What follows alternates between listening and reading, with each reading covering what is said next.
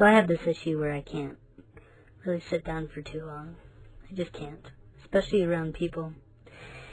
It doesn't work for me. I have to get up, I have to move around, I have to do something, I have to go prepare something, I have to go make something, I have to do anything. Especially for having any kind of a conversation. I just can't sit down and relax and shoot the breeze. It just doesn't work. So for me, in relationships, I thought about love today a little bit and what love is for me. I understand it's a commitment and a connection. But when I'm with somebody, for me, it's like I wish and I hope that it could be permanent. But for my personality and the way that I've seen myself, it seems more part-time for me. It's me getting up, moving around, trying to do something while I'm in the middle of this relationship. And I've told a few people in my life that I've loved them. But is it a lasting forever thing like I wish it was in the stories? It's not. Nor I don't think it can be in my current state. Not because I just came off of a divorce, but I feel like I don't think my body lets me do it. I feel like I'll always want to get up, move around, do something different. And I think the problem is that I'm attracted to people that are solid, that they're more guardian-esque, right? They stick to their, where they grew up, what they want to do. I feel like I like the foundation, that the people that I'm attracted to have. It's either that or they're just crazy people. So I'm also attracted to that kind too. But for these foundational people, I like how solid they are. My ex-wife, she was very good at speaking. I never was, right? I had a stutter. I still do. Sometimes it comes out. But I had a heavy stutter going through school, and I still use fillers in my language. I use those a lot to make a coherent thought. She was strong like that. She was very solid. She was into traditions, speaking your mind, all of the things that I lacked. I loved that about her. I still do. She still has all of those things. And I'm still attracted to her in that sense. I just lost the commitment part. I think that's the problem for me. I'm attracted to a lot of people. I can be infatuated and I love the attention and I love giving the attention to a lot of people. I feel like I can fall in love in that sense. In all the right ways. I feel like I am sensitive. I can listen. I can do all of these things that you would hope for in a relationship. But the biggest problem for me is the time and being able to stay there without having a mental breakdown. And it's not because of the other person, it's because of me. And that's really sad. I can love a lot and I have a huge capacity to love. I mean, I'm a nurse. I really do love people. And I can love people in a romantic sense, for sure. I just can't stay. And who wants that? I guess I don't know what that makes me. I don't even know what you'd classify that as. Maybe a man slut. I don't know. But maybe. But I don't like the one and done or the one night stand thing. That never appealed to me. I still love the connection.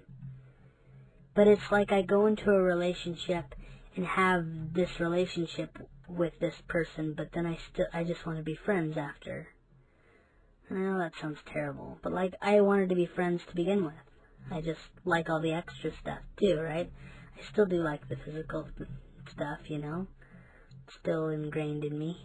But I want and yearn for the friendship more so than that.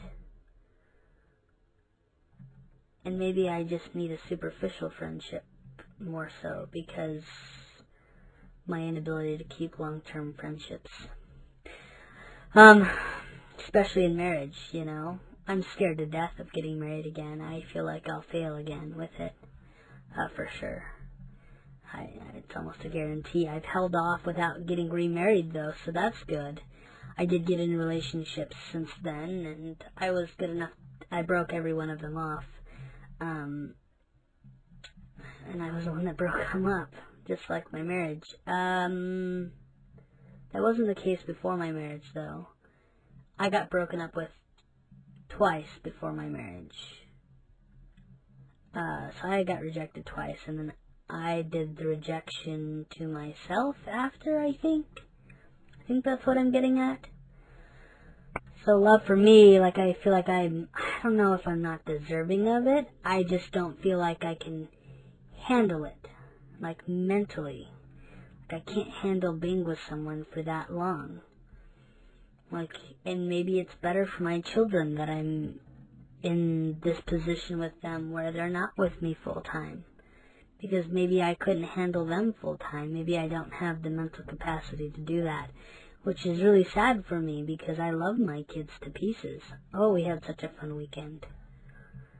But maybe I'm not good for them like that because I can't handle it mentally because of my anxiety or my inability to stay in social situations long enough, even family situations long enough. I do this with very familiar people. Like, I'm just a crazy kid, I guess. I don't know. I feel like such an outsider.